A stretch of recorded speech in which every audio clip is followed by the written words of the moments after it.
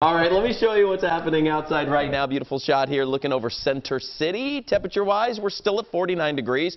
It hasn't moved much in terms of the temperature, and we're all pretty much within a few degrees of one another. 42 degrees in Mount Pocono right now. Down the shore, Wildwood sitting at 48. We got 46 in Trenton, 49 around Redding at this hour, and that's where the temperatures for the most part are going to stay.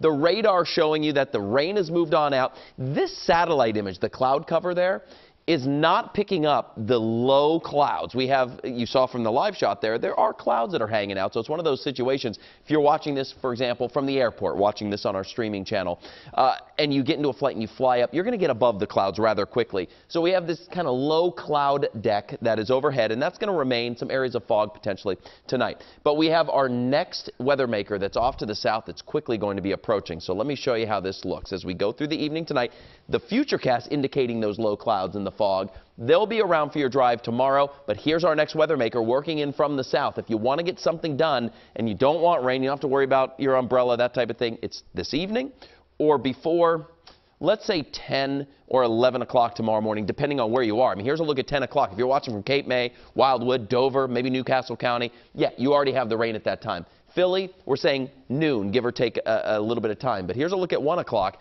and you can see that it's filling in our area. And a closer look at 1 o'clock has some heavier rain, evident by the orange and the yellows here, down the shore through parts of South Jersey, a good portion of South Jersey. And that's where we're going to get the heaviest of the rain throughout the afternoon and early evening hours. In fact, we have the flood watch that's in effect, Burlington County areas up to the north.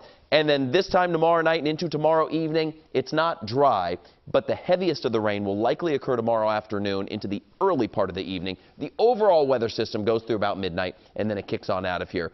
Dry Thursday morning, but yet another weather maker, not a bigger one, but one that's scooting on through, bringing us some additional showers for your day on Thursday. When it comes to total rainfall for tomorrow, not during the day Thursday, but tomorrow, here's one of our models. And I do see that there will be some spots that get 1 inch to 2 inches of rain, and that is why we have the flood watch up for sections of South Jersey. It is not up for you folks out to the west, not up for the I-95 corridor at this time. Allentown, 0.7, up around the Poconos, a little less than 1 inch as well.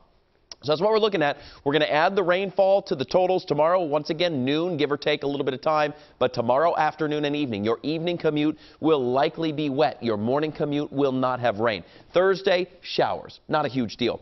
Friday is still our best day. So if you want to plan something, temperatures are comfortable, near 60, well above normal. Not records, but above normal. And then we have our next weather system on noon Saturday, at noon Saturday and beyond, into early parts of Sunday. The parade, guys, looking dry at this point. We'll keep our fingers crossed for that. Send it over to you.